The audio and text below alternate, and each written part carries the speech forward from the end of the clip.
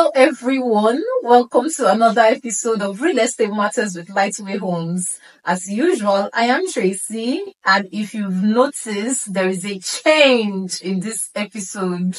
I have with me the CEO of Cash Card Property Company in the person of Mr. Owolabi O, Kareem. Good to have you here, sir. Thank you. It's a pleasure to be here. So our audience, I'm very sure they'll be like, oh, who is this? You will know him soon enough with this topic that we're about to bring your way. So this topic is something that touches almost everybody. Whether you've owned your own property before, you've owned it, you've built your home, you've not built your home, it still affects you. And this topic is the things to look out for before renting an apartment.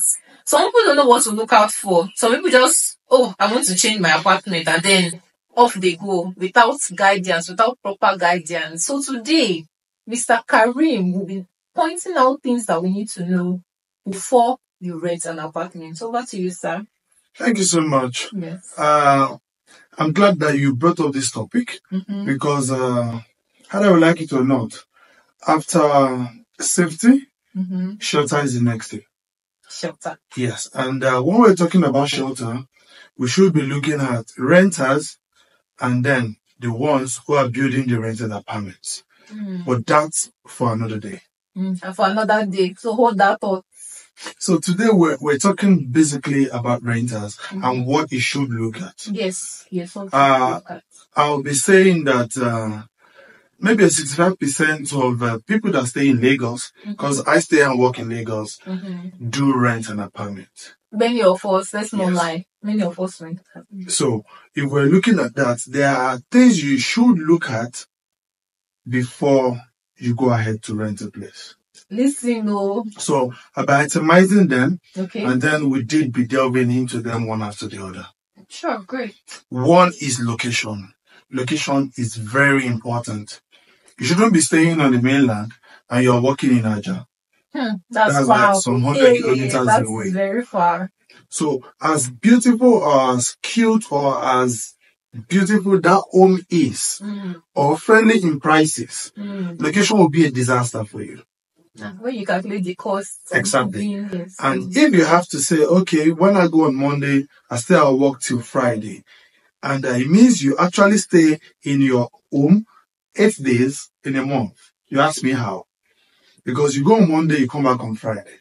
You only stay in that house Saturday and Sunday. So are you really utilizing that house? The money that you've paid here. Exactly. So location is a basic thing that you need to look at.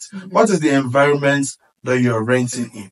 Now, looking at location and then going deeper into location, the parents looking to rent an apartment. What's the location of their school children? What's the location? What's the environment like? Can you grow your kids in those locations? So we need to look at this in-depthly. We should not just look at the financial part of renting apartments. Some people will rent apartments in places where after paying up the landlord, they will regret ever doing so. It happens. So location is very key, quite important, and needs to be looked into. Number 2 is agents. I'm very sure when you are watching us, you're also laughing too, because you've heard one or two. Number 2 is agents. Okay. And I wouldn't say that all agents are bad, but I wouldn't also vouch for all agents. Because in every sector, they have their own black holes or black sheep. The bad eggs. You know, right? But in Lagos, we have met a whole lot. Many bad eggs are had. But that does not mean there is no good egg. Exactly. So when you are meeting an agent and showing to you a particular house, ask questions. Because at the long run, by the time you have met 10 agents on one single property, some people call it long chain. I call it neck chain. Neck chain? Yes. Because neck chain is small and then it goes all around because you understand. Yes. So, and then you realize that they don't give you adequate information, which is what you need. You don't know if there is service charges attached to the property. You don't know how the electricity is. Exactly. You don't know the electricity bill that has been used. That's for those who are using prorated billing system. And you need to try as much as possible meet the mandate of the landlord or meet the landlord himself. Because people have been swindled. A lot. People have paid to agents and the money has not gotten to the landlord. And then you will be looking to claim your apartment that you've rented 1-2 months. You still not, yes, you are not able to take ownership. And then 1-2 months is deducted from your rent already, which is just 12 months. This is really sad. So you need to look at who you're dealing with when you're talking about agents, and then make sure that agent has enough information. Enough information so that not everybody will not be looking lost when customer wants to boss. Also dealing with rent, we also need to look at the agreement. This is the legal part. Because whether you like it or not, you would, when you rent a place, you would want to, a place that you will be for the next 12 months, you want to tweak it a little bit. And then in agreements, there are limitations. There are things you shouldn't do. There are things you're allowed to do. And there are things that you're allowed to do, and then you return it to the same condition as you met it. Before you leave. Exactly. Wonderful. All of these are embedded in the agreement. At times they don't talk about it, but when they give you the agreement, if you cannot decipher or understand the kind of English they wrote it in, kindly get a legal counsel who would interpret it in layman's language. Get a legal counsel. In other words, get a lawyer that can interpret the agreement. Because most times when you don't interpret these things well, you only move 1 to 2 things before you go against that agreement. And once you go against it, becomes a big issue. Okay, typical example, I saw a renter recently who renovated an apartment with over 4 million naira, and they told her upon her expiration she has to leave. And so she has renovated the place. Now, in the agreement they gave to her, when I looked at the agreement they gave to her, I realized that they stated it too bold, that no renovation should be done without the consent of the mandate or the landlord. Wow. And these are things that if we were so quick to sign without reading. Everybody thinks once they pay, it's done. Read what you want to sign. By long run, they won her because she had defaulted the agreement. So that's a very important part of renting. And finally, we need to look at maintenance. When we are renters, we have a part to play when we are maintaining the property, and the landlord also has a part to play. Now, what is the part of the landlord and what is the part of the renter? I'll quickly say it's something big that we should talk about. Maybe in another episode, we should talk about it too. The landlord is in charge of all structural maintenance. Can you explain that further? What structural maintenance? Okay, good. When we're talking about structural maintenance, we're talking of the roof went off. Maybe wild wind came around and then took the roof. It is structural. It is not usage. The other things are the sock away or the septic tank, the concrete on top of it got dipped in. It is a structural problem. Okay. Because if it was well built, it will stand the test of time.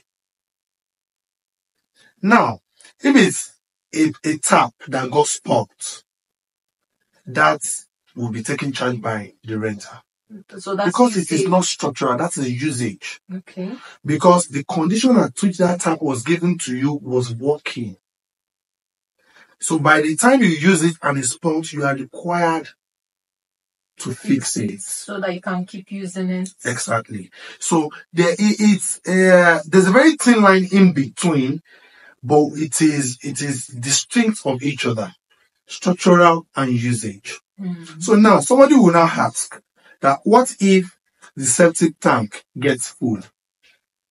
It's a combined effort. Collaboration. Yes. Landlord will pay his part, and then the renters will also chip in. Yes, their contribution. Assuming you are more than one renter. Exactly. And then they get it done.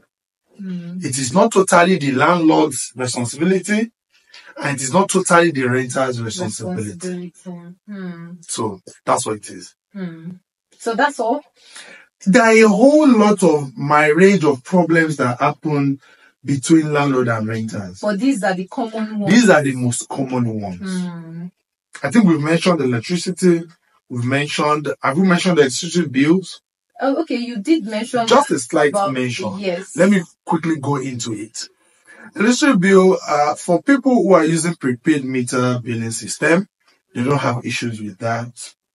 You pay as you go. But for the prorated guys who are using billing system, crazy bill, yes. So you realize that the last renter of that apartment that you're going to take has over 400,000 to settle. And they've moved out. They were not there. So you will be.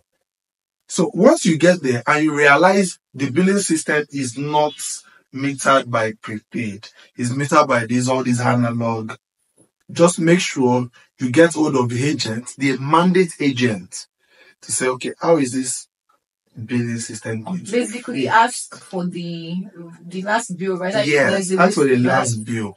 If they did not give you, because most times they'll keep it. This is what you're going to do. Take the address of that house and just walk into the nearest PHCN office. Wow. See update too. Just walk in there. Once you give them the address, they'll bring out their latest bill. Either they've paid or not. Wow. So that will solve you a lot of problems. So once you have that, pick the last figure on it, which is the money they have left on it. Keep it. Do a copy, send it to the agent that this is 500,000 that you have on this bill, but upon usage, I will continue to pay. Now, this is what happens. When you pay your own monthly bill, because on the electricity bill, there is what you just used, and there is overdue. So the 500,000 which has been there will be at the overdue. Your usage for that month is what you're going to pay. So you're not going to be paying for what you have not used. Exactly. As it should be.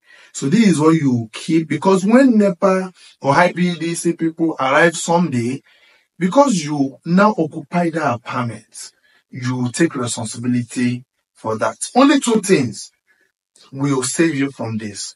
Your receipt of when you moved into that apartment, the agreement, and the NEPA bill that you've requested for, to show the NEPA guys that you are not the one that used this.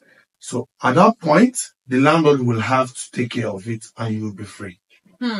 Updates. I hope of all the things to grab, this is the most important point, especially for electricity, because this is a major issue. So, and then to wrap it up, when you're moving into a house, especially when we have these Brazilian kind of houses, when I say Brazilian style, it's just English.